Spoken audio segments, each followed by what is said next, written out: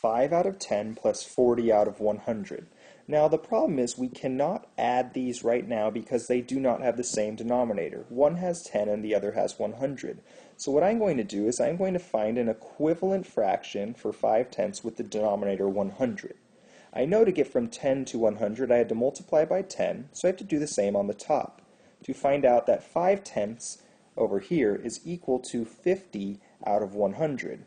Now I have 50 out of 100 plus 40 over 100, and since they have the same denominator, now I could add. That will be equal to 90. Now remember, when we add or subtract fractions, the denominator doesn't change, only the numerator does. 90 out of 100 is our answer.